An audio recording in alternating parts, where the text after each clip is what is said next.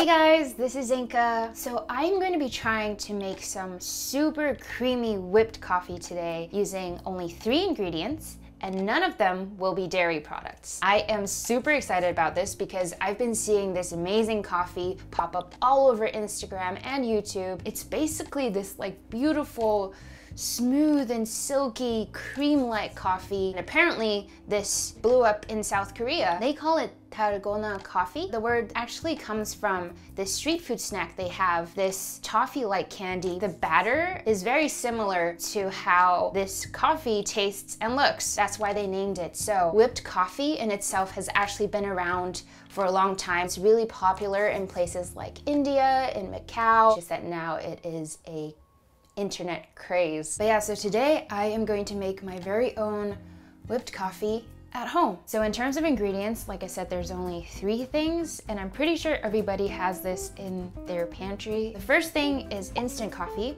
Brand itself doesn't matter, but what's really important is that it has to be instant coffee. There is a scientific explanation for it. I believe it has something to do with stabilizing the foam, some sugar, and also some water. So the best thing is you only need 2 tablespoons of each ingredient if you're only making this as a drink. So if you guys have this at home, I think it'd be really fun for us to all do this together if you want to go grab those ingredients now. I am going to put them all in the bowl here and we can start mixing. I'm gonna start up with the coffee,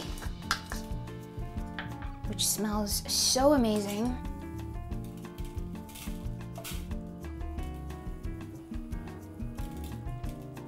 Now for sugar.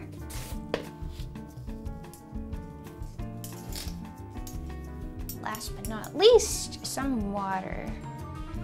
It smells so good already. So now that we have our beautiful coffee mixture, it is time for whisking. If you have a stand mixer, definitely feel free to just toss it in and let it do all the work, because that's probably only gonna take 3 minutes and you'll have that beautiful meringue-like coffee cream. But for today's purposes, and because I really want to test out the theory of like having to mix it 400 times before you can get that cream-like consistency, I am going to go with a hand whisk. This will be my workout for the day. I hope you're all ready for this, and I hope you're all doing this with me. I'm actually also going to start this timer, and let's do it.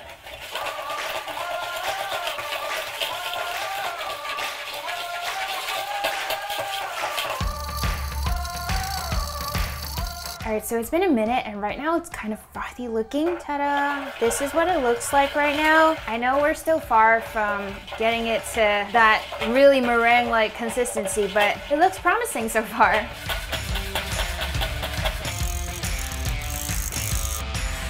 want to say it's been like almost 4 minutes and I have already whipped this 400 times, and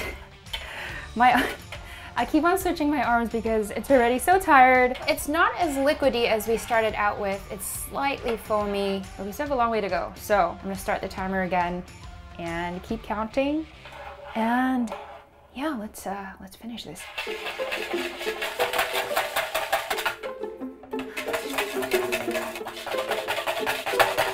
I feel like my stand mixer is mocking me. Hard work makes it taste better.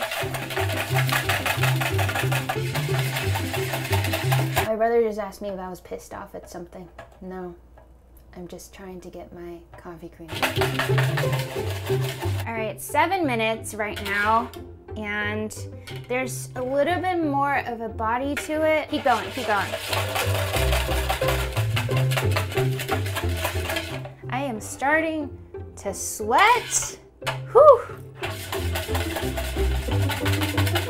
9 minutes in and I am sweating, but we're getting these beautiful ribbons. I don't know how much longer this is gonna go, but it's been almost 10 minutes now.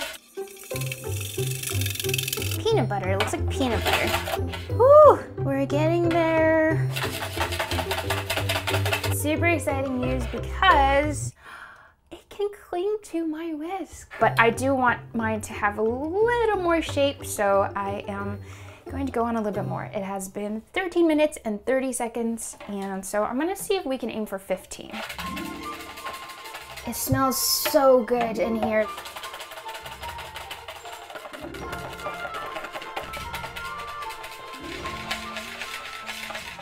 Whoa, look at that. Look at this. Oh my goodness. Wow. You guys, I think it's pretty much done. Look at this. Beautiful soft peaks. Oh my God, I am so excited. It's crazy because we really just started out with this like liquidy brown mixture, and now it is this beautiful cream-like consistency. It blows my mind. I could stare at this footage forever. This is some Willy Wonka stuff. It has been around 17 minutes, and this is the beauty we have. Look at this.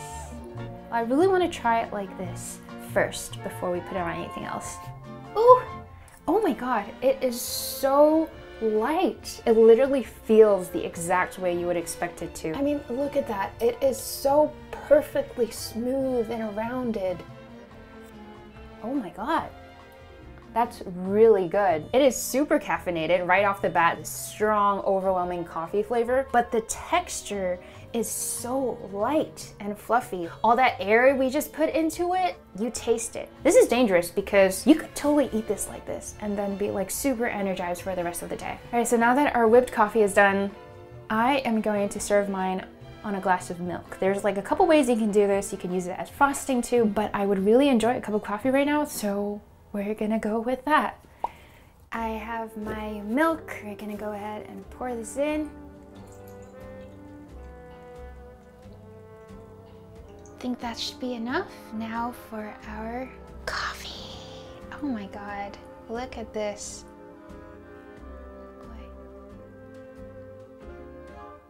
Did you guys see that? Oh my God, it looks so good.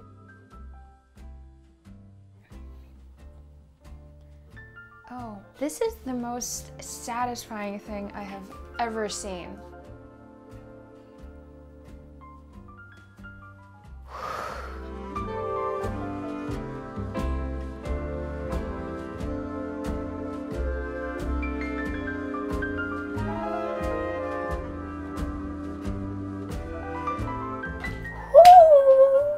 Goodness. You guys, tell me this isn't the most perfect cup of coffee you've ever seen. Gorgeous. It is gorgeous. This is honestly so worth it. I hope you guys, as you were following along, are also at this place. I think you're supposed to mix it, but I'm gonna try and drink it like this first.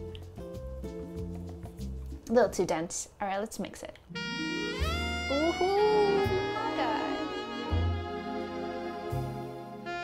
I could stare at this forever.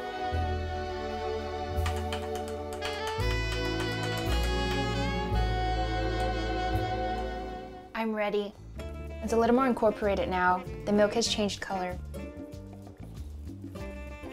This is incredible. Woo! To the people who've been doing this for a long time, you guys really know what's up, because this is an incredible cup of coffee. I always thought that like you could only get coffee this creamy if you had like, you know, like a fancy espresso machine where they can steam the milk for you, but this, well, the coffee itself is the frothy part. Also, I was expecting it to be slightly grainy, but I think we really like went in there and like whipped the heck out of it.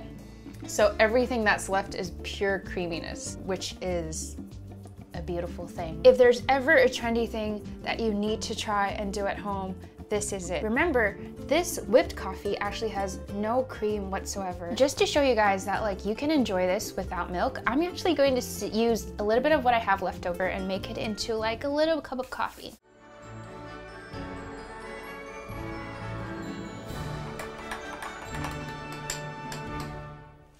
Okay, so this version only has water with our whipped coffee. Looks a little bit like beer, but it's super, super frothy on top. We're gonna give it a try.